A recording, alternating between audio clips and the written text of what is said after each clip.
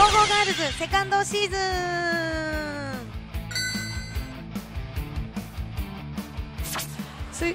スイカじゃない？打った。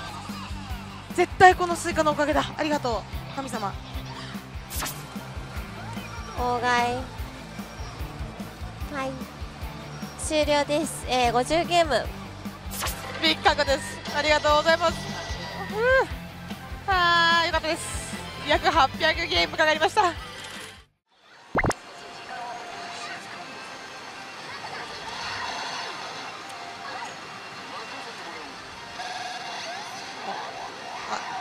状態入りましたね。スキルお願い。そうそうガツガツいって。まだまだ終わり終わり。あと1。いやちょっとでもこれ厳しいだろう。今やっと海岸。ここでなんかただのランクアップ。お引いてます。チャンス目弱点役です。お願いします。早くない？ブロックだ。よかった。さっきのテンペストチャレンジよりは弱いんですけど、とりあえず 40% ぐらい。さあ、V ストックチャンスです。とりあえずなんか引きたい赤揃うよね。揃って絶対揃ってほしい。よっしゃ。安心しました。割と早めに来てくれた。で、これで V ストック、確定なんで、今回かなり危うかったんでよかった。継続確定です。で継続確定なんで天才級になってますね。せめて500枚ぐらいはね戻したいですよね。さあ確定してるやつです。早い。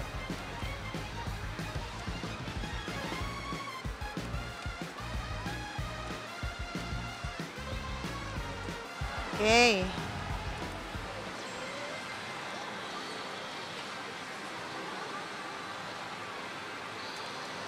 継続ですね。普通に3セット目いきます。緑。これ全部点灯とかもしかしたらもらえるかも。ないか。ないです。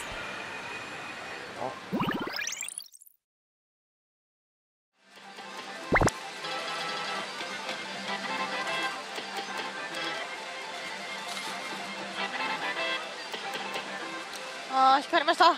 173回転。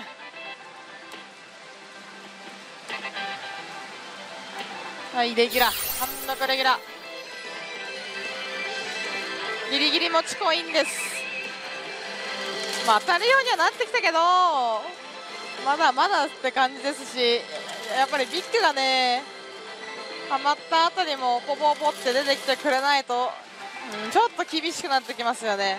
やっぱ高設定軽いんでビッグボーナスが、1063分の1ビッグは。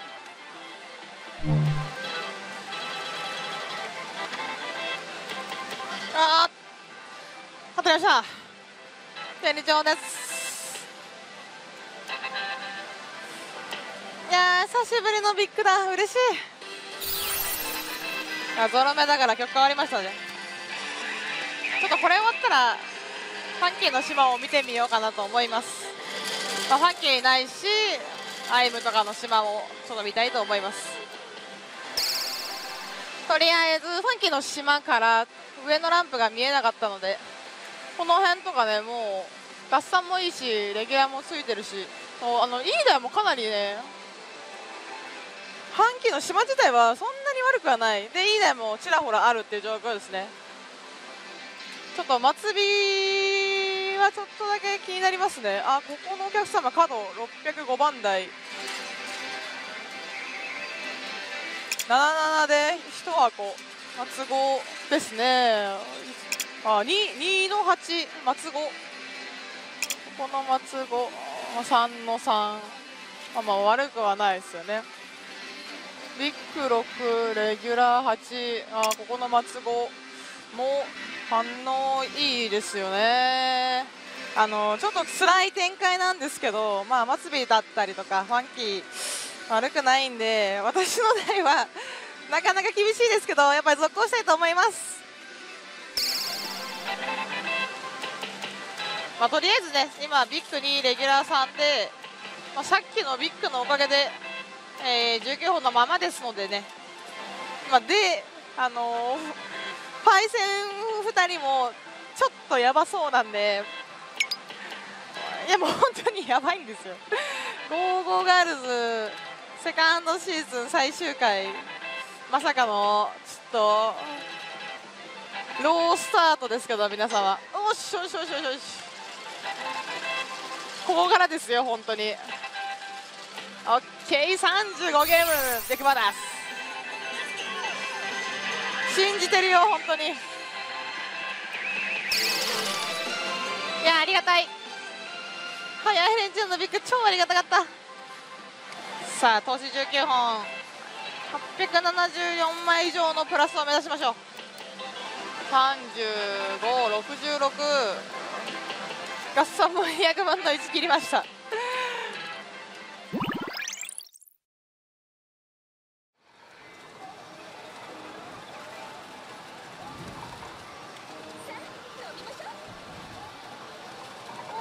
はい、なんかちょっとみんななかなか厳しそうですね。みのりんも投資が今23本一緒です。今かどうか知らないや。私も今23本で送ったけど、もう4ですね。24になっちゃった。めちゃめちゃ通常時なので、とにかくちょっと一刻も早くボーナスが。いやー、またちょっと300ゲーム台で当たってほしいですね。すごいマイナスポイント、この台のね今上げるとすると、モードが一緒 A だなっていうところですかね。 A ですね、これはね。いやしんどいけど打ちたい気持ちが勝ってる。困りますね。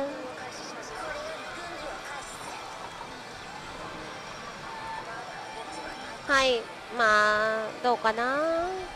一応ねこっちもポイントたまりましたけど、はい。いやー、ここでね300ゲーム台もちょっとスルーしちゃうとなると心が折れちゃうな。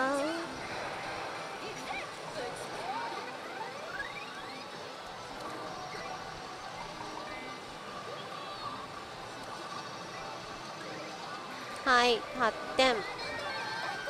いけるかな。やっとこれは来ました。ついに8回目。いやこれで決めて AT 入れて、なんかうまいこと出る流れにしたい。乙女アタック349ゲームですね。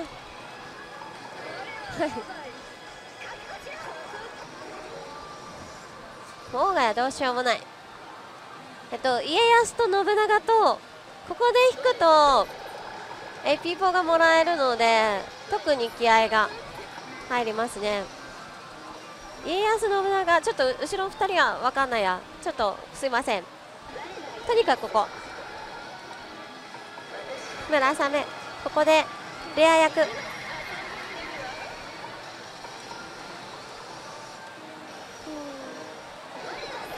家康信長内政、ここが大事。特にはい。小太郎勝ちたい。40%ある。カットイン勝ちたい。頑張れ。よし、とりあえず取れました。ボーナスです。はい、勝ちたい。小太郎、ここも取る。お願い、頑張れ。よしよしよしよし、これでかいですね。このレインボーいただきました。郊外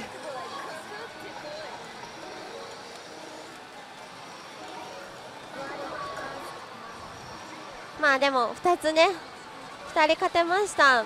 ありがとうございます。よかった。絶望してたからもうなんか A 点まで連れてかれちゃうのかなとかすごい悲しい気持ちだったので、ここから頑張ろう。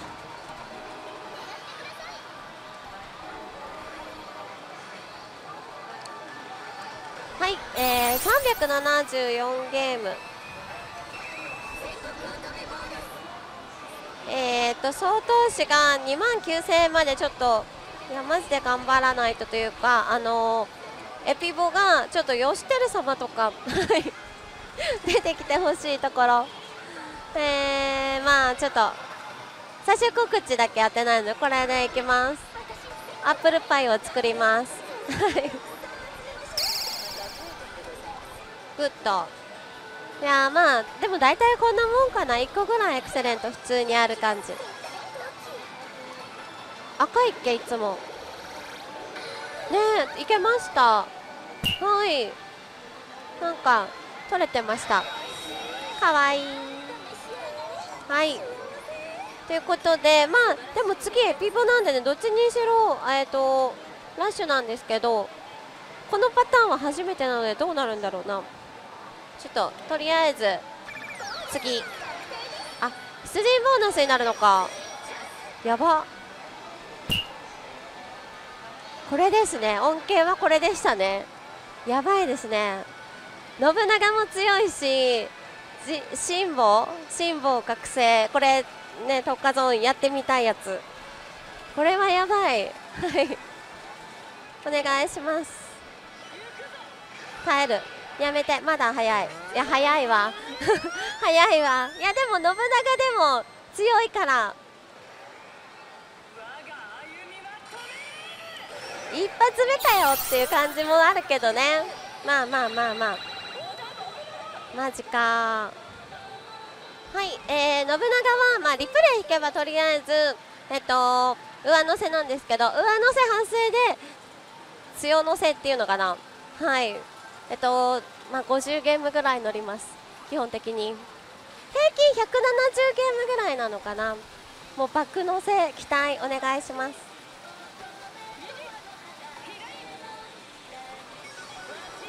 なんか引いたリプレイか。はい、上乗せおっとめ噛んだいけます。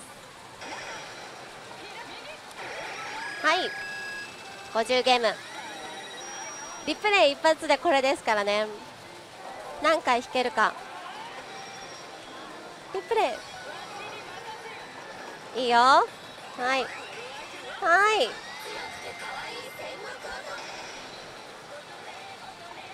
いいね。もう一回引いてるからの後で出てくるかな。やだ、もう一回リプレイ100ゲーム。これはまあ途中の50、途中のリプレイと最後のリプレイの分だと思います。はい、200ゲームでした。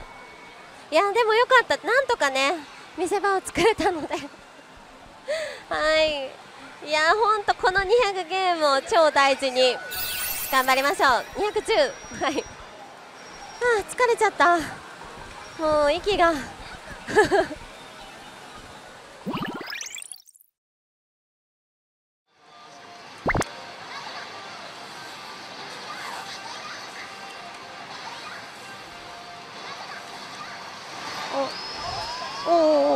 メンタルコロサスとか3セット目か。で3セット目、報酬がねちょっとチャンスでありますので、まあ、これ勝利できれば、特別な報酬に期待ができるやつです。コロサス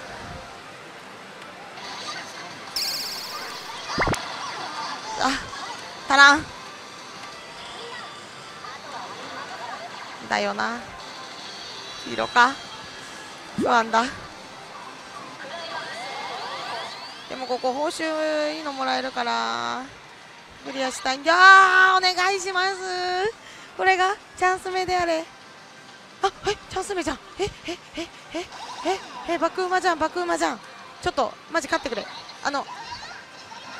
や、確定ではないよね、多分ね。弱チャンス目だしなんだけど、これでちょっと負けたら私はなんかもう一回引いた。何もう一回引いてる、もう一回引いてる。で、お願い。2個も引いたの私。あ、よかったよかった。ナイス。よかったよかった。おー、今日はねすごく噛み合ってる、弱点役と。よし、いいぞ。で、捕食チャンス、ちょっといい報酬に期待ができます。あ、でも赤くない文字が。プッシュ、ボーナス、デンスラボーナス。ほい。さあ、デンスラボーナスゲットです。で、これ疑似ボかななんですけど、20ゲームかな、あって、V ストックのチャンスゾーン的なチャンスにもなります。はい。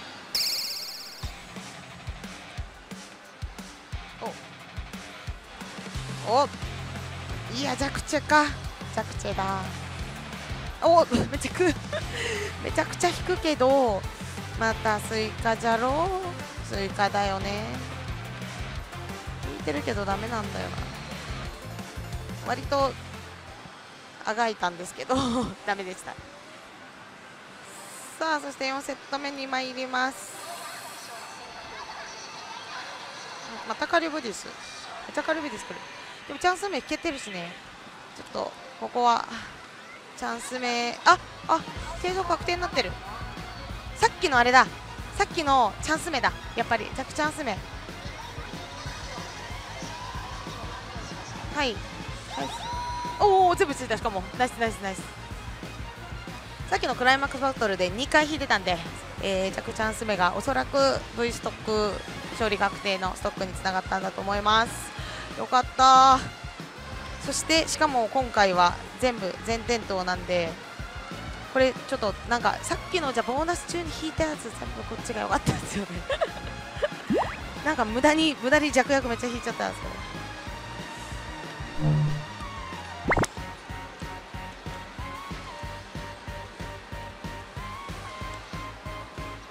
お、リムルさん、お、ナイス、引いてます。おい、全部弱点役ですから。でかく乗せるのやつでした。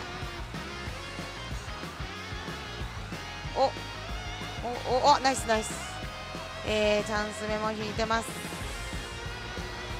10で海岸でもう天才級まで行ってるんで、ここでお願い。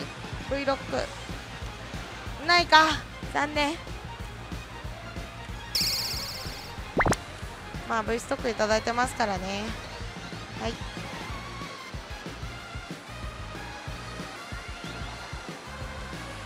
いしょ。 OK です。さあ捕食チャンス。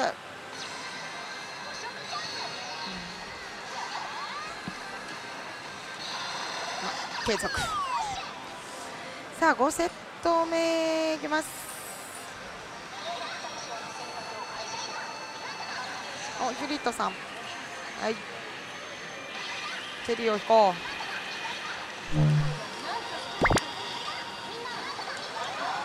これはね相当厳しいです。ガロ級で青だし、本当にバトル中にまた弱点役を引くしかないかもしれん。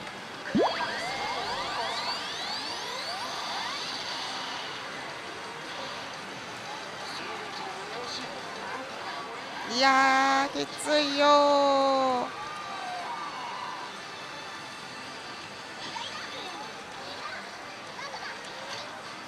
やばいよね。はい、緑の、はい、終了です。5セット625枚。構成テストは弱画面になります。625枚。まあ思ったより戻せたなと。入れますか。はい。で次下ので、まあ大したランクではないですけど、が6級ついてます。まあ、B 天井行っちゃった時はどうなることかと思ったけど、まあ、半分ぐらいは戻せたんでよかったっす。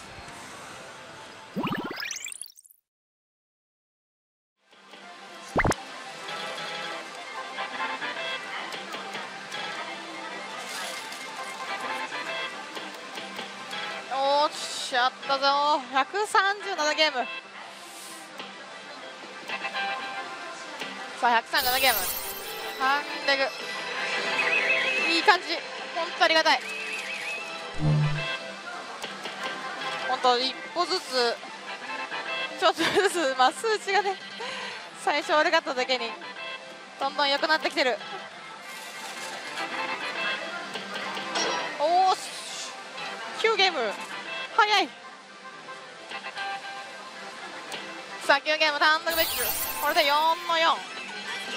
いやいけるかもしれないですね。これ本当は最1だけハマったっていうやつだったらいいな。1本台やる気出てきた本当に。よ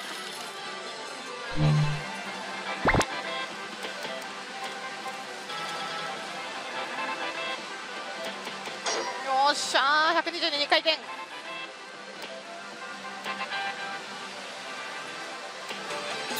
さあビッグボーナスです。外したかったのに揃ってしまった。さあいいペースで来ております。これ本当今もうプラマイぐらいになったんじゃないかな。 B マイナスぐらいですねこれで。いやマジで復活してきた。だいぶもう結構心折れそうになってて朝一だったんで、まあまだ分かんないですけどちょっと戦えるようになってよかった。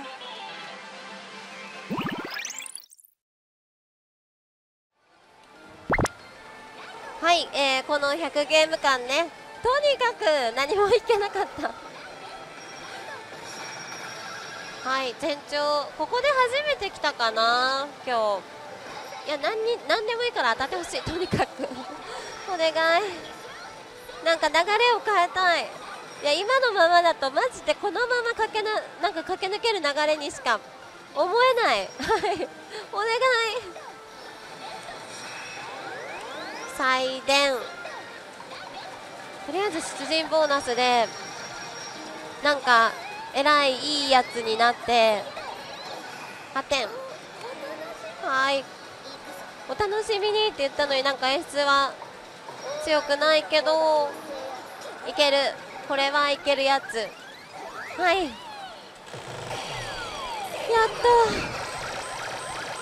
っとちょっと早いゲーム数で当たってくれました。次天国だったらいいな。はい出陣ボーナス信長まで頑張って引っ張って、このね7揃いがまあ大体3分の1くらいざっくり、それをどこで引くかみたいな、引っ張れるかって感じですよね。まだ気が早いのよ。一発目で引いちゃう。はいすごいせっかち。はい、148ゲーム出陣ボーナス。はい、ベルで上乗せのチャンスですね。結構まあベル引けば乗ってくれるかなっていうところ。あらチェリー、今日チェリー信長で引きたかった。30、いやでもでかいよ。出ない。あ間違えた、ごめんなさいめっちゃごめんなさいはいあ10ゲーム嬉しい。はいラストまあ今日チェリーですけどね55ゲーム乗りました。この後10ゲーム乗ってくるからまあ65でかいですね。65ゲーム次こそ天国。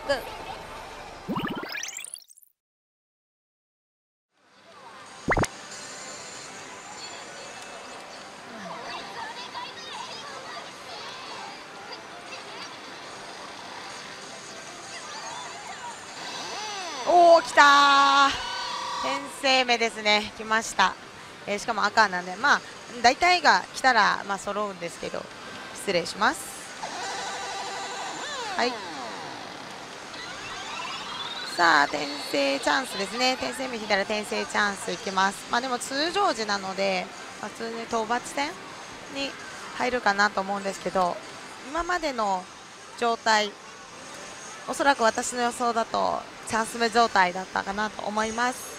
あ、全然通常だった、白ここがね色が変わったりするんですけど、今までの状態、おそらく私の予想だとチャンス目状態だったかなと思います。あ、全然通常だった、白ここがね色が変わったりするんですけど、そっか通常なんだ。いや意外とだから引けるんですよね、通常の状態でも。でまあここでまたなんかのレア役確率アップになっている可能性はあります。転生チャンスですね。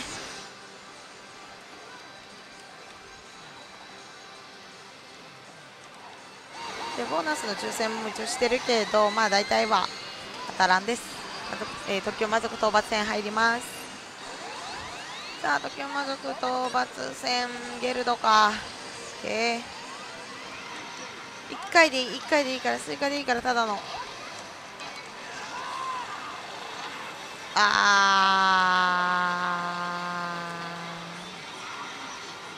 残念。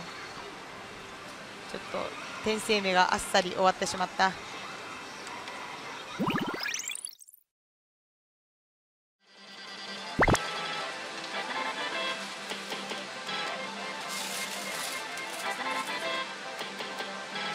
よかった。255ゲームちょっとハマりましたね、プチハマり。さあ単独レギュ255ぐらいならいいでしょう。全然余裕。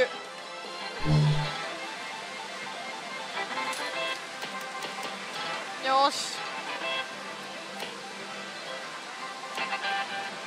さあ52ゲーム単独ビッグです。いけそう、プラスにいけそう、本当にいけそう。だからね、まあファンキー荒いんで、本当終了間際ギリギリの戦いになりそうですババババッと出てくれさえすればね、とても楽なんですが、いやー絶対プラスで終わりたい。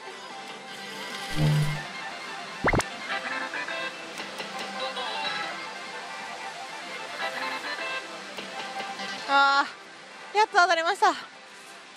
247ゲーム。さあキャリービッグです。中でいいところまでは行くんだけど、めちゃくちゃ伸び悩んでる。なかなかプラスに浮上させてくれません。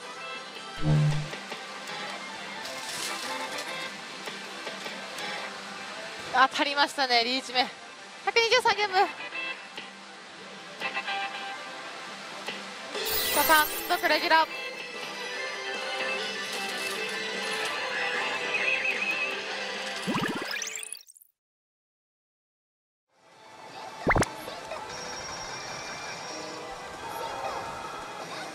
ナビが紫ですね。はい、タツカン来ました。祭殿の上のステージですね。まあここまでいけば外したことない、レア役じゃなくてチャンス乙女。は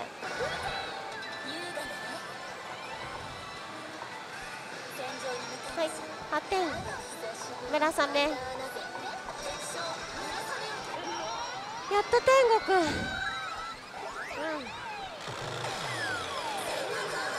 いやマジでここまですごい長かったですね。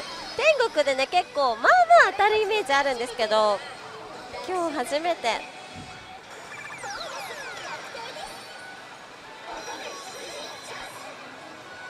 よしてる様おる。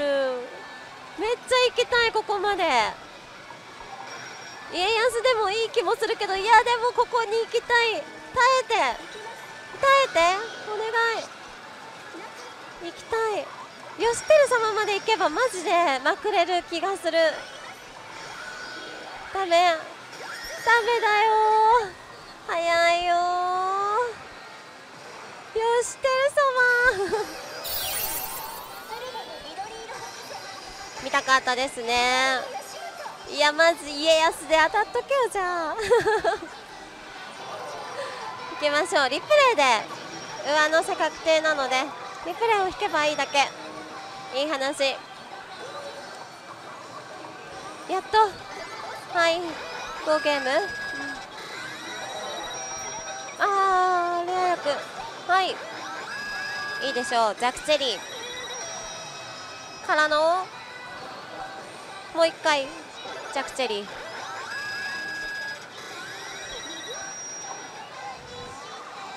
ビールロック2段階。ボーナス中に引いたらどうなるのこれ。すごいいいですね。ヨシテル様出てきたんだけど下パネしようとする。わあ、100ゲーム乗せてくれました。ヨシテル様になんか違うとこで会いたかったけど会えました今日チェリー、はい、125ゲームありがとうございます。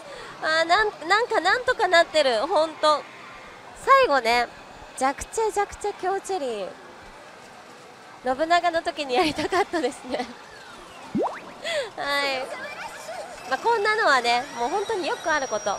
本当